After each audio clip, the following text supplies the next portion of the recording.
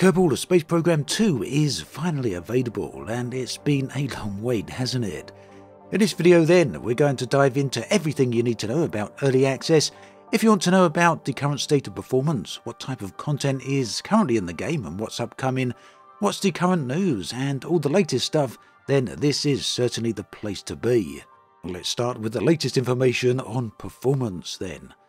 Now, just yesterday, the developers posted on the forums an update to the system requirements. They've amended the minimum system requirements. They've changed the graphics card to a GTX 1070 Ti. This is a slight downgrade from the original minimum of an RTX 2060. Now, quite naturally, there's been a little bit of concern about these relatively high specs for, well, minimum system requirements. They're quite a bit higher than many people were anticipating. The developers have gone into some details as to the reason for this, and we'll talk about that right here. So the developers say they're working on two things currently to help improve performance. The first is terrain optimization. I'm curious if this is connected to some of the relatively low frame rates that we're seeing around planets. The other area they're working on improving is fuel flow optimization.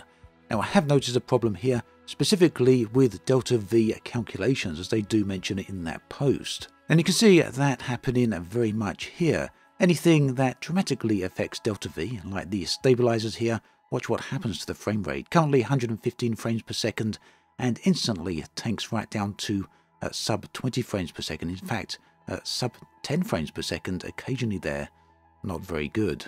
With that said, I don't feel that this is game-breaking, and there's a very specific reason for that. It only happens in certain circumstances, so when applying new engines or applying stabilizers, things like that. It can also happen on launch and sometimes during stack separation.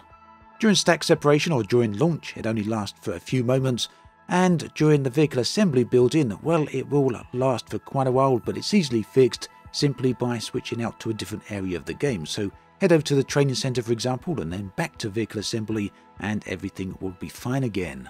Of course, though, that doesn't make this perfect. It's far from ideal, in fact, and is still certainly a problem. But that said, the developers have said they're aware of it, so hopefully they will fix this sooner rather than later. I really am hoping for the sooner. Now, for context, I've been playing this on my own PC over the past few days. Private Division did send over a Steam key for me, and I'm running this on a Ryzen 7 5800X and an RTX 4090, so no slouch.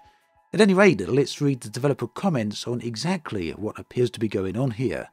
So they say, some of you may have noticed that adding a high number of engines noticeably impacts frame rate.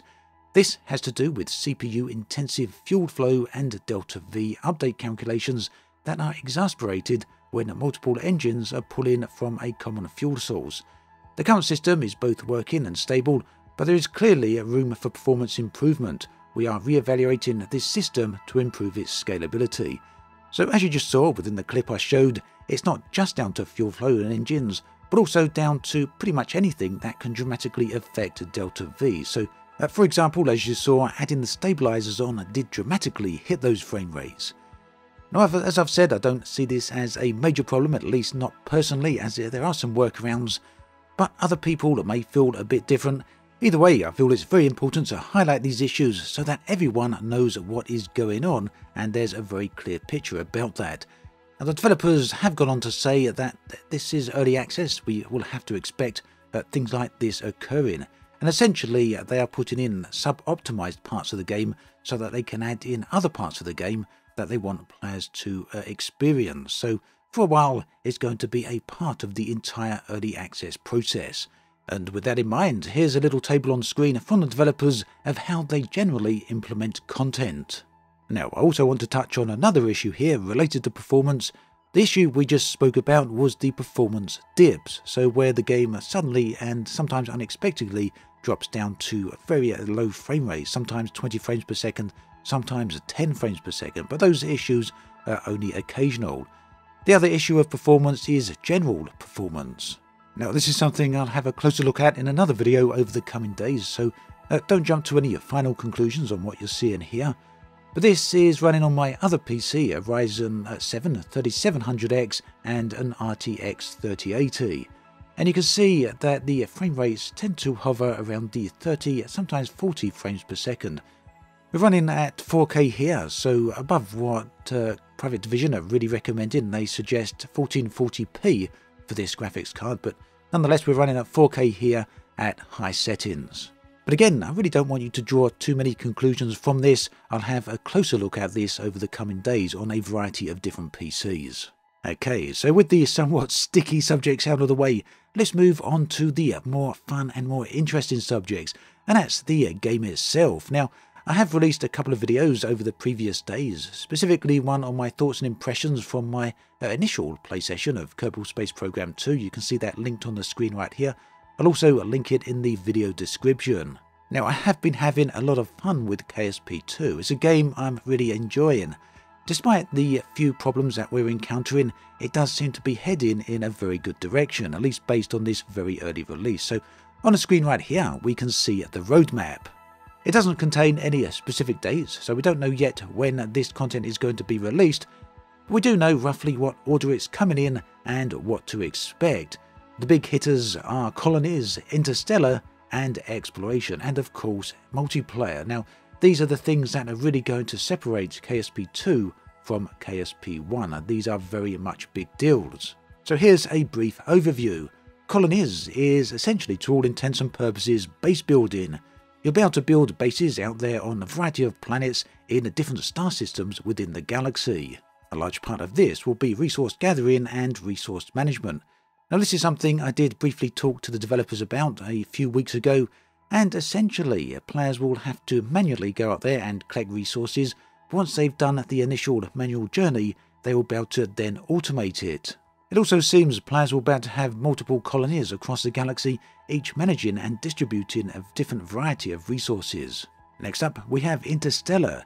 This will be the ability to travel to different star systems. We know there's going to be 2 new star systems in addition to the Kerbal system. Then we have Exploration, and this seems to tie into both Interstellar as well as colonies. It seems that it's at this point that resource gathering will actually come online. So maybe when colonies first emerge, it will be perhaps sandboxy, hard to know.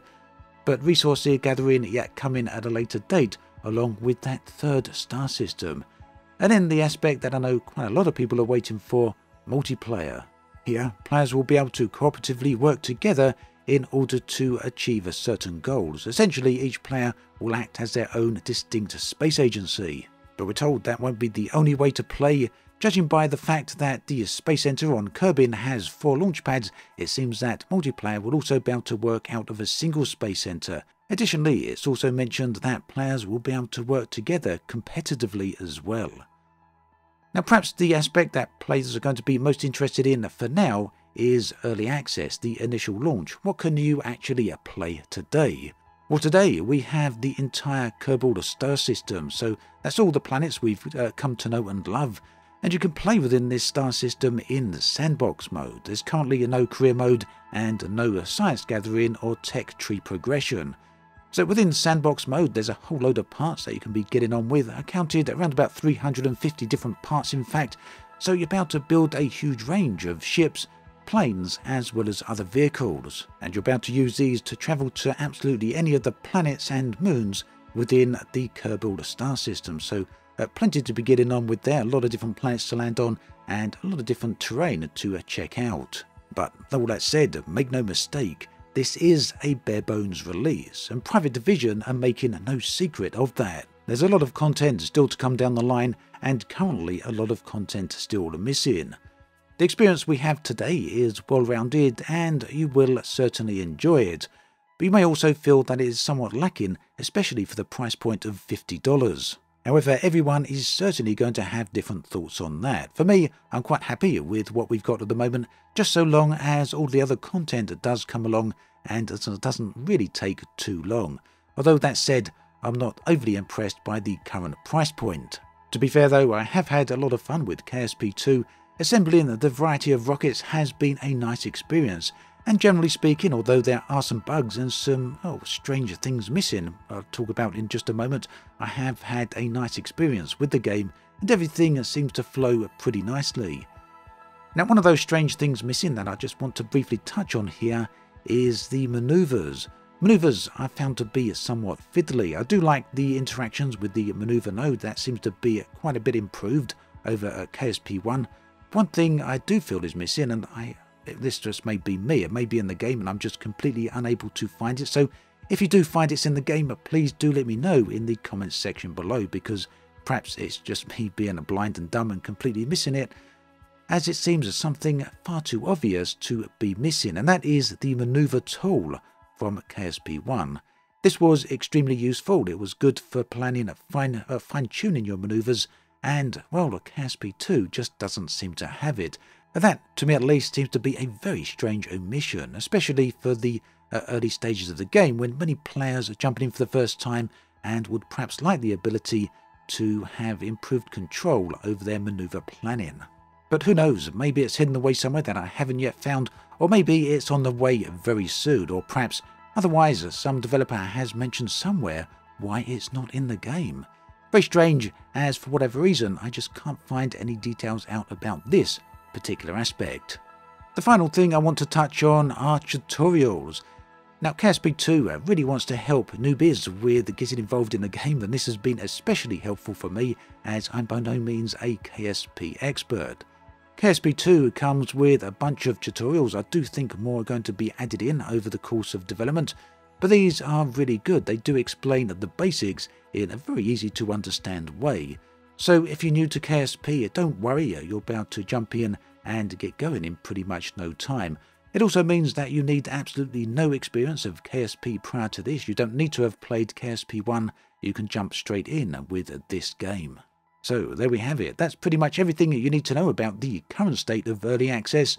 This will change, of course, over the coming days and the coming weeks as the developers release more updates. So if you want to keep updated with everything to do with KSP2, you know what to do. Meanwhile, on the screen right here, you can see a bit of an overview of my previous playthroughs and other thoughts and impressions on KSP, so do check that video out. As always, thanks for watching, and I'll catch you guys and girls next time.